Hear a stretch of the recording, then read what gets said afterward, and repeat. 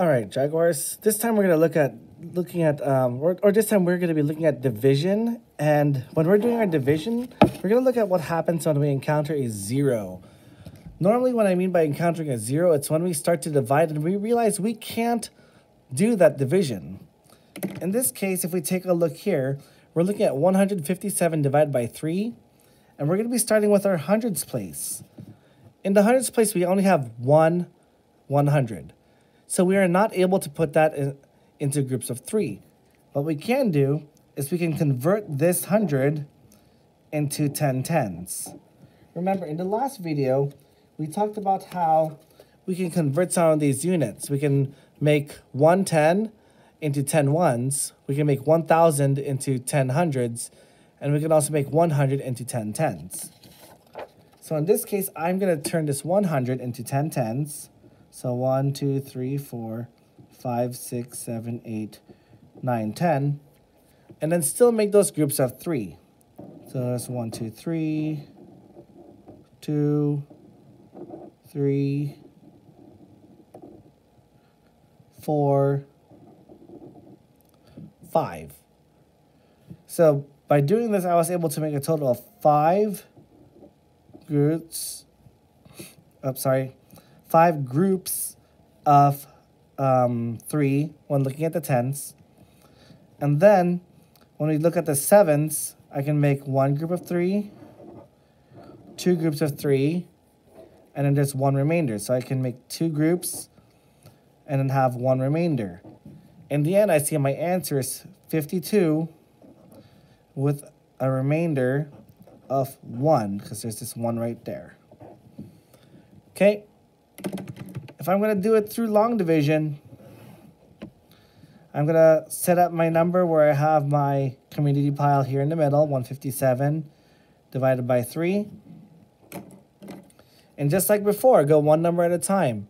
I can't make a group of 3 from 1, so I'm going to move over and check out 15. Just like when I converted this 110 into 10, or 100 into 10 tens, and then I added to the 5 tens here, I had 15 tens. This time I'm looking at 15 here and divide that into groups of 3.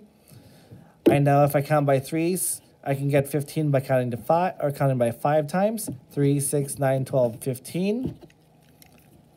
So I can make 5 groups of 3. And when I subtract that, I will no longer have any tens because they're all in groups of 3. So I'll have a remainder of 0. Now I bring down my 7.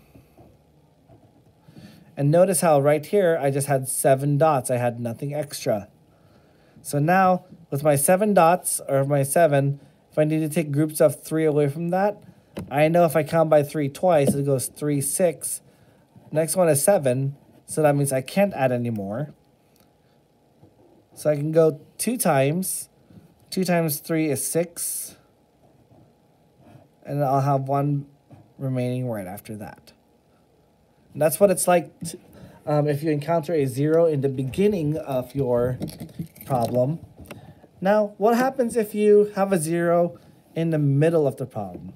So let's take this number. Let's go with 2,162 divided by 2.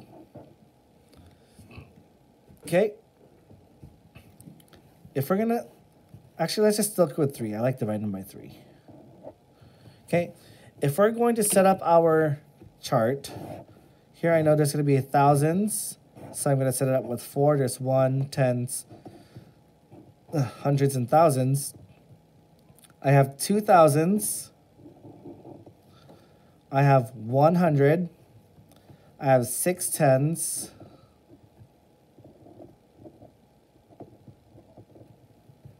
And then 2 ones.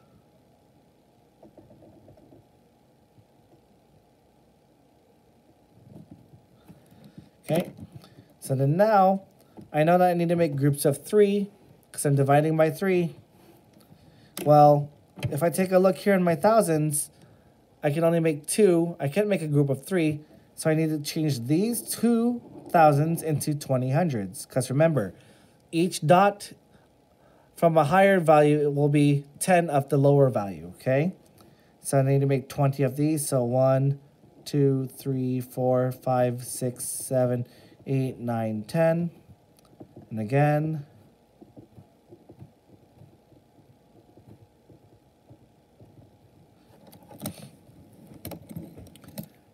And then now I can make my groups of 3. So here's 1, 2, 3, 4, 5, 6, 7. Right there, I just made 7 groups of 3. So I know that my answer there is going to be 7 for, I made 7 groups for my hundreds. Now I'm going to move on to my tens, and I'm going to make those groups of 3 again. I have no remainders here in my hundreds, so I don't need to convert anything. So I'm just going to go 1. There's 2 groups there for my tens, so I made 2 groups of tens. And for my ones, I only see 1, 2. Okay, I cannot make any extras there, so that would be a 0. I can make 0 groups there, which means now my remainder is going to be 2. Okay, I couldn't make them into any groups, but there's no more lower group for me to convert it into. Therefore, it is a remainder. Let's check if this will match up if I do my problem through long division. I'm going to have 2,162, and then we're going to divide it by 3. I know that I can't divide 2 into groups of 3. So like before, like what we did up here, we're going to move over 1. And now we're going to have 21 divided by 3. And if we look here, there's 3, 6, 9, 12, 15, 18, 21 hundreds here. We're still doing 21. So 21 divided by 3. If I count by 3, I know I can get 7 groups. Because 3, 6, 9, 12, 15, 18, 21. So I can subtract 21 from here. 21 minus 21 equals 0. Now I move over to my tens. I bring down my 6. And I'm going to divide. How many times can I divide 6 into 3? I can count by 3 twice. 3, 6 to get to the 6. So that means I can make 2 times. 2 times 3 equals 6. I subtract that. I get 0. Okay. Now I need to bring down my last number. I need to bring down my 2. Now, can I count by 3 and still get to 2? The answer is no. I can make 0 groups of 3 from 2. So I need to make sure I write down that 0 every time there's still 0 groups. Now that there's no more numbers to bring down, my answer will have a remainder of 2. So I have 720 with a remainder of 2. Just like I have here with my unit placement chart, 720 with the remainder of 2. Okay.